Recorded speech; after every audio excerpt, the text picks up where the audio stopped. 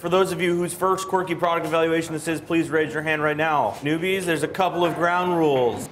With all the beer and laughter, it looks a lot like a college improv show. But this weekly meeting in New York City is all business. Should Kevin Shea be a quirky inventor? Raise your congratulations, Kevin. We like to say the best ideas in the world don't come from the boardroom, they come from the living room. Polarity sensing jumping cables! Yes. It's an unusual approach for a consumer products company that brought in $48 million in revenue last year. Unless, of course, that company is quirky. Good ideas should be out there because they're the best ideas, not because they're the ideas of the people that somehow have the means to be able to do it. Quirky manages an international online community, some 900,000 strong, that submits, tweaks, and every Thursday night votes on all sorts of product ideas. And what they vote on gets made. The site gets up to 3,000 new ideas a week. We're all creative people, right? It's hard to get through a dinner without someone saying, oh, wouldn't it be cool if, or I've got an idea for. And Quirky really captures that and gives those people a chance for the first time literally ever. The quickest we've gone from a Thursday night to a retail store is about 29 days, and that was with pluck. The company is the brainchild of Ben Kaufman, who started it 5 years ago at age 21.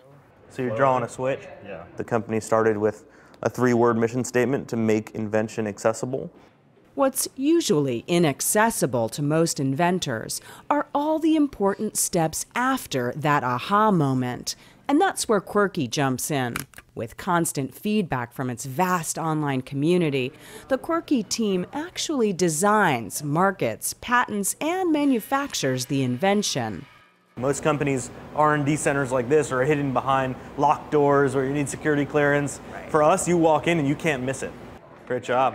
If a product makes it to the retail shelves, 10% of the revenue is shared with the inventor and every member of the website who helped along the way, whether it was voting on a color or even picking a name. Last year, Quirky's inventors and its online influencers shared $3.8 million. People that don't know a lot about it, the invention process, often are like, well, that doesn't seem like a lot of money. Right. And I just say, find a better deal. Not in a cocky way, but just a better and more cost-effective way to bring your product to life. What are these little copper things? The company currently has more than 100 products on sale in stores like Target and Best Buy. Take this one. I was a tad skeptical about this citrus sprayer called STEM. To me, it looked like a lemon.